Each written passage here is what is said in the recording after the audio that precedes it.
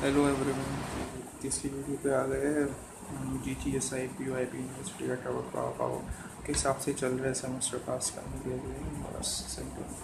तो वहाँ तक काइनेटिक मॉडल्स, ये acceleration between position and orientation of the end effector and special position of the joint effector. जैसे इस हिसाब से हमारी जॉइंट लिंक होगी, उसके हिसाब से हमारा एंड इफेक्टर का होगा 90 डिग्री पे इसके आगे वाली, एंड 30 डिग्री पे तो हमारा एंड इफेक्टर क्या होगा, तो ये उसी को रिलेट करता है। Differential kinematics of manipulator refers to differential motion, that is velocity expression or higher order derivative यानी x का derivative velocity का derivative with respect to time acceleration, तो उसके हिसाब से रिलेट करना। अब हमारा आता है ये डायग्राम। ये तो है लिंक, जॉइंट टूल पॉइंट। सबसे पहले हम बेस मानते हैं कि जैसे वो अटैच्ड हमारा मैनिपुलेटर, उसे 0 लिखते हैं। अब हमारा मान लीजिए लिंक, अगर हमारी आई लिंक होगी तो जैसे हम ये बेस है हमारा, बेस से हम एंड इफेक्टर की तरफ जा रहे हैं, बेस से एंड इफेक्टर की तरफ जा रहे हैं, तो जो स्टार्टिंग वाला जॉइंट होगा वो होगा हमारा जॉइंट आई, और आगे वाली एक्सिस होगी आई, यानी ये एक्सिस I-1। हमारे DH पेरीमीटर होते हैं। DH पेरीमीटर 4 टाइप के होते हैं। तो हमारे कांस्टेंट होते हैं जब तक हम अपना रोबोट रिकन्फिगर नहीं करते हैं, तब तक हमारे रोबोट रिकन्फिगर नहीं करते हैं, तब तक ये चेंज ही नहीं होते। तो जो हमारे चेंज नहीं होते वो होते हैं हमारा लिंक ट्विस्ट और लिंक लेंथ। लिंक लेंथ होती है दोनों एक्सिस के बीच का shortest normal distance along common. Normally हमारी एक्सिस है पिंक, और एक ग्रीन वाली दूसरी एक्सिस, इन दोनों के बीच का जो शॉर्टेस्ट नॉर्मल डिस्टेंस होगा वो हमारी लिंक लेंथ होती है, वो होती है link twist. Angle between axis I-1 I on the plane perpendicular two common normal. अब ये हमारा नॉर्मल है। अब हम इसी के पैरेलल एक और लाइन लेते चलते हैं, तो ये कितना रोटेट है, कितनी उससे दूर है, L5। पिंक ग्रीन, इससे कितना दूर है, L5। कितना एंगल वो रोटेट हुआ वो हमारा होता है लिंक ट्विस्ट। सिंपल L5 और AI। अब हमारे दूसरे दो पैरामीटर आते हैं, जॉइंट डिस्टेंस और जॉइंट एंगल, जो हमारे वेरी करते हैं। जैसे मान लीजिए ये यहाँ पे अब इसमें 90 डिग्री ऊपर हो जाना है, तो ये थीटा 0 से थीटा 90 डिग्री हो जाएगा। जॉइंट डिस्टेंस हमारे होता है प्रिस्मेटिक, यानी नीले जॉइंट में। जैसे ये अब ये मान लो 5 मीटर बाहर है, 2 मीटर अंदर है, 3 मीटर अंदर है, पूरा अंदर है 0। तो जैसे हमने पहले लिंक लेंथ डिफाइन करी थी, लिंक ट्विस्ट डिफाइन किया था। अब जॉइंट डिस्टेंस होता है दो लिंक लेंथ के जो कॉमन आर्म होते हैं उनके बीच का डिस्टेंस, और जो जॉइंट एंगल होता है हमारा वो होता है जो कॉमन आर्म के बीच का जितना एंगल बना रहा है। ये हमारा पहला है।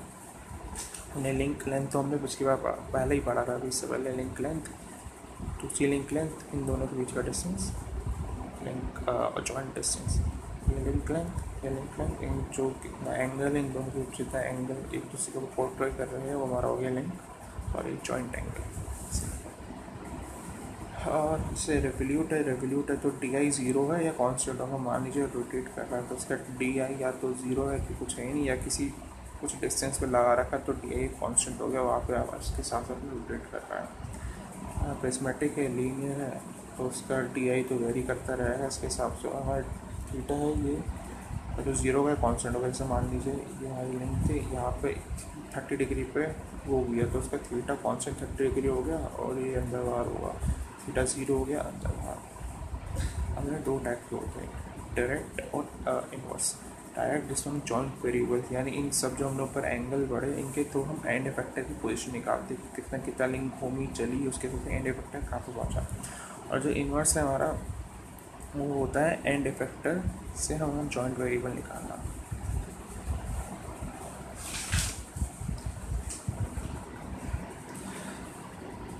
डेनाविट हार्टेनबर्ग म्यूटेशन हमने सब पढ़ लिया था, एक्सिस पढ़ ली थी, जॉइंट पढ़ लिया था, क्या क्या होते हैं। और एक्सिस भाई, अगर जैसे जॉइंट आई है तो एक्सिस हमारी एक कम होगी, और एक्सिस के अलॉन्ग ही हमारी फ्रेम की Z एक्सिस होगी। लिंक आई जैसे स्टार्ट हो रही है, जॉइंट आई तो एक्सेस आई माइनस वन तो जेड आई माइनस वन,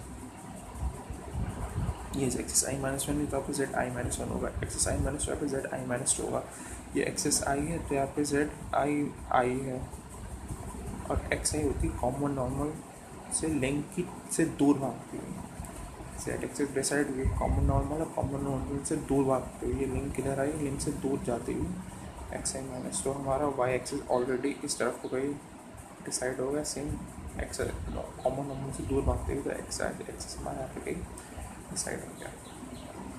ठीक है, अब देखो हम कैसे सिंपल क्वेश्चंस का क्वेश्चन यहाँ पहले ट्रांसफॉर्मेशन मैट्रिक्स ये आप चीज़ याद कर लीजिए क्योंकि बहुत जगह यूज़ होंगे। मैं इसका प्रूफ एक बार एक शॉर्ट में देखना तो देख लीजिए। जैसे मान लिया पहले हमने रोटेट कराया Z I one axis Z I minus one के अलाउंग थीटा आई, तो जेड आई माइनस वन था इसके अलाउंग थीटा आई रोटेट करवा दिया, फिर Z I minus one translate करा दिया डी आई, तो चलो डी आई ट्रांसलेट करा के ऊपर पहुँच गया।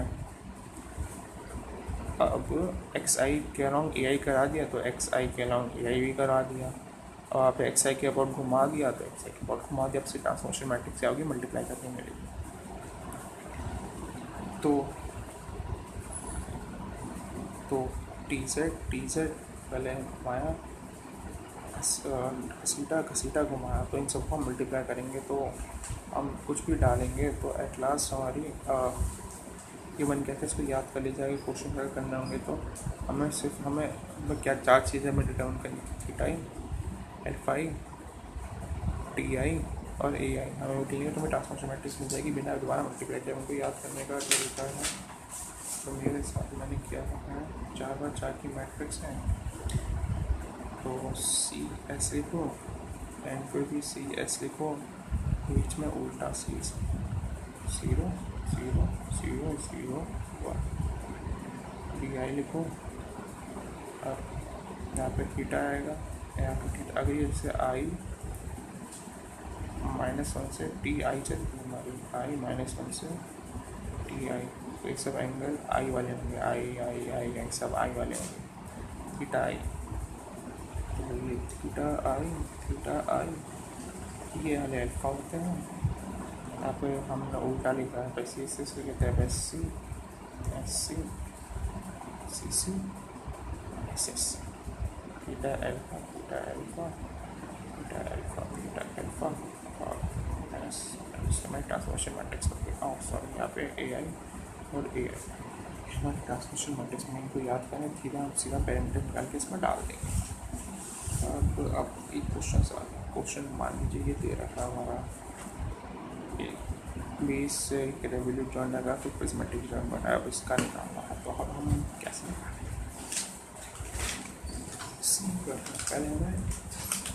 पहले हम इसकी फिलिंग बनाते हैं। तो सबसे पहले जेड नॉट बनाते हैं। जेड नॉट बनेगा हमारा बेस, सबसे पहले हम उनको नाम दे देते हैं। सबसे पहले बेस होती है लिंक 0, हमेशा बेस लिंक 0 होती है, तो बेस लिंक 0, अगला लिंक 1 रेवोल्यूट, अगली लिंक 2 प्रिज्मेटिक। अब सबसे पहले हमने लिया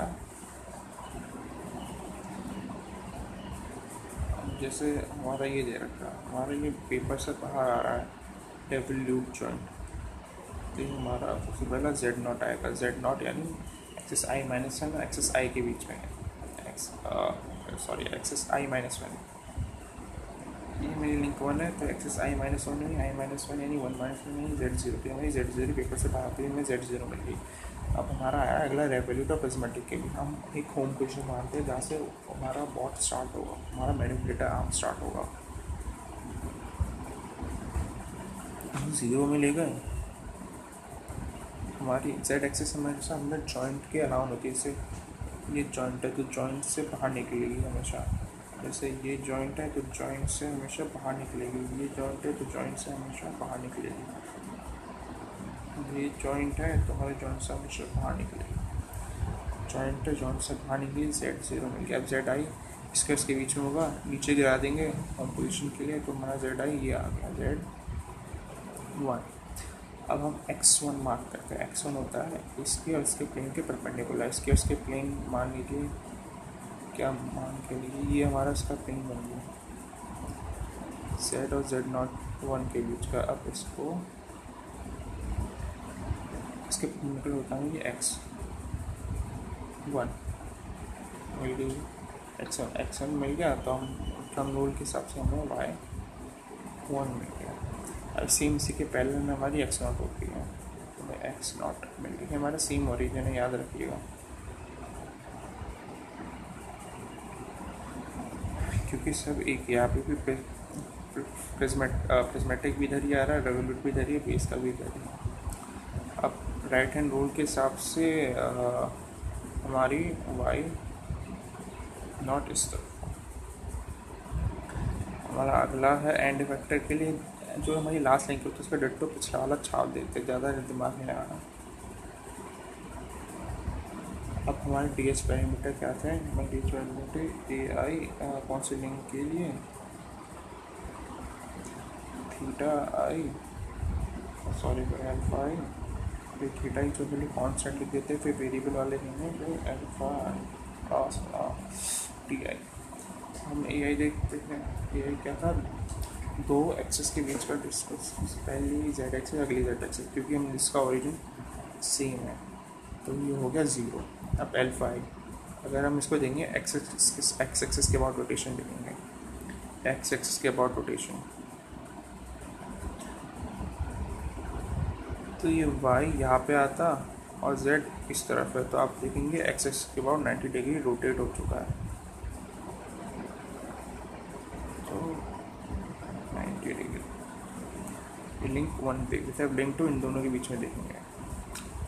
अब AI हम होम पोजीशन में देखेंगे, यानी प्रिज्मेटिक जो है पूरा अंदर आ चुका, तो यानी हमारा AI भी 0 हो गया। अल्फ़ा तो ऑलरेडी 0 है, इस पूरी अलाइन का ही किसी से कोई रोटेशन नहीं होगी। अब थीटा सिंपल, इसमें कुछ नहीं देखना, क्या लिंक 1 रेवोल्यूट है तो थीटा 1 आएगा, प्रिज्मेटिक तो ये ऑलरेडी 0 हो जाएगा। अगर प्रिज्मेटिक है तो D आएगा, ये ऑलरेडी 0 हो जाएगा। अब इसके हिसाब से हम कॉस अल्फ़ा और साइन अल्फ़ा निकाल देंगे, तो हमने और इसमें डाल देंगे जो हमें पिछली पड़ी थी, थीटा डाल देंगे, अल्फ़ा डाल देंगे, थीटा अल्फ़ा डाल देंगे, तो हमारा कुछ ये आएगा 0T1 जब आएगा, जब हम पहली वाली रो से एक मैट्रिक्स आएगी, दूसरी वाली रो से दूसरी मैट्रिक्स आएगी, पहली मैट्रिक्स दूसरी मैट्रिक्स, इन दोनों को मल्टीप्लाई करोगे तो हमारी ओवरऑल ट्रांसफॉर्मेशन मैट्रिक्स आ जाएगी, जो हमारे एंड इफेक्टर को बेस से रिलेट करेगी। सिंपल। अब अगर आगे से कुछ पूछ ले कि एंड इफेक्टर कहाँ पे, इस एंगल और जैसे जॉइंट 1 का एंगल दे दिया, दूसरे का प्रिज्मेटिक की डिस्टेंस दे दी, तो हम एंड इफेक्टर की पोजीशन हम डिटरमिन कर सकते हैं। ठीक है, इन्वर्स मैट्रिक्स अगली क्लास में पढ़ेंगे। मेरे यूट्यूब चैनल में जस्ट लॉक्स देख लीजिए, अच्छा खासा, वैसे खास लगेगा नहीं, जो भी है देख लो, जस्ट लॉक्स है चैनल का नाम। पेपर बढ़िया से दो, आखिरी सेमेस्टर आ गया, पढ़ो भाई, रात भर पढ़ रहे हो, क्या पता कल ही भी पढ़ो।